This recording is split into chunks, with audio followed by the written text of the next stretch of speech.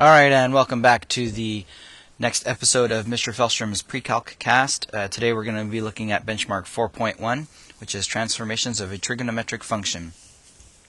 In this particular problem, we need to find the amplitude, period, and phase shift for this function f of x equals -2 sine of 4x minus pi plus 1.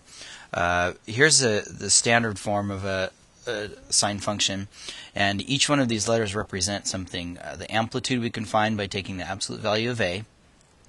The period we can find by taking 2 pi divided by b, and it's 2 pi because normal cycle for sine is 2 pi.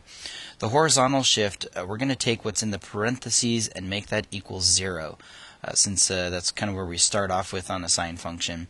And the vertical shift is d. Alright, so we start off with the amplitude. It is the absolute value of -2, which is 2. So what that means is our sine function is being stretched twice as much as it normally is.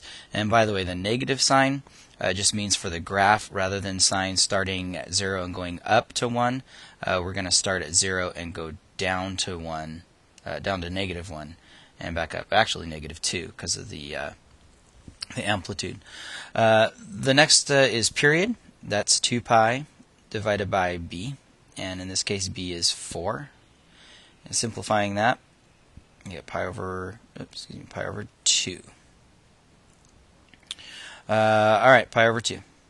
Now, what that means is normally it would take 2 pi to make one full cycle down and back up. This time it's only going to take pi over 2. So when we graph these, we'll need to make sure and mark our axis accordingly. The horizontal shift, we're going to take those parentheses and make it equal 0. So 4x minus pi, that's going to equal 0. I'll add the pi and divide by 4.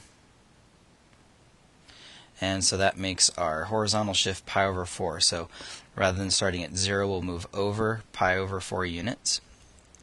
And finally, the vertical shift is just d, so that's going to be 1. So we'll move over pi over 4 and up 1, and that's where we'll start our graph, which we will do in our next episode. So tune in next time. Talk to you later.